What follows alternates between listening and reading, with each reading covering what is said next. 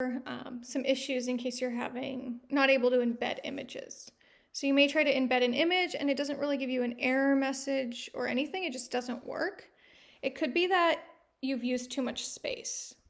So within your canvas, you can go to Account and then go down to Files. And then what you want to do is you want to go ahead and delete files. I would be careful on what you delete. Images you might have in discussions or other assignments. I usually go to conversation attachments because you might have lots of emails with pictures that you just don't need, and maybe delete in here first. Notice I don't have too many, but you might have a lot. And you really only need to do this if your space is full. So I'm only using 18%, so I probably don't need to delete anything right now.